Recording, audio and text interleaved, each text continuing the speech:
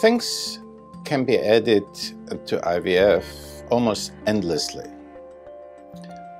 And it is important to recognize that while IVF is becoming a principle, if not the principle, infertility treatment in today's medical practice, it is also a very expensive treatment.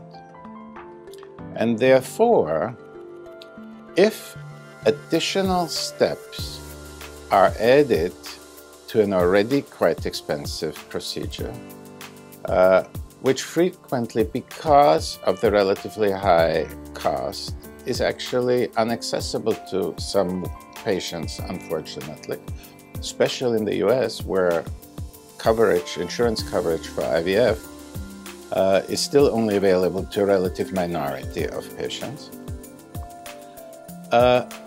We here at CHR very strongly believe that before we add additional costs, we better make sure that it makes sense. And by making sense, we mean that it really makes the procedure more efficient, gives better results, and by doing so, is cost-effective.